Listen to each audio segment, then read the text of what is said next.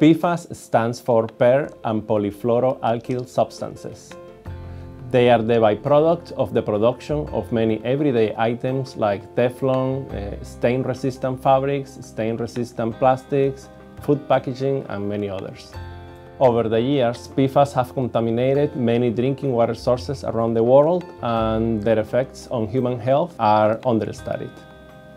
We still don't know a lot about the accumulation of health hazards in humans from PFAS. Two PFAS in particular, PFOA and PFOS, have been studied and are known to be human carcinogens and have disruptive effects on the human endocrine system.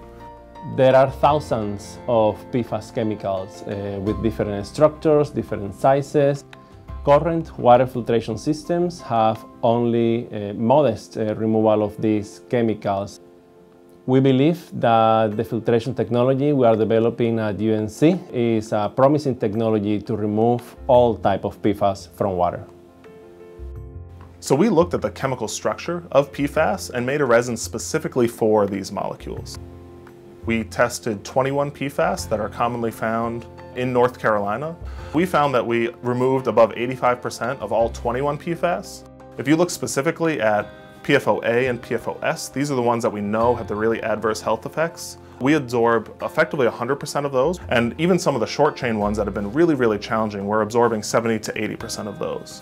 Another great thing that we found about our resin is if you wash it with a simple methanol solution, it will then wash away those PFAS, and then we found we can reuse the resin multiple times. This technology could be used in municipal water treatment plants, but it could also be used in home systems. And this is important because about 15% of Americans, which is about 45 million people, depend on private wells. Because this is such a pressing problem right now, if we get the proper resources, we'd like to ramp this up fast and see if it really does work in these real-world environments. We really need to find an answer to keep PFAS from getting in water, because fluorinated compounds will continue to be made because consumers will demand them. And it's a problem that's a product of our modern society, but we need modern solutions then to that problem.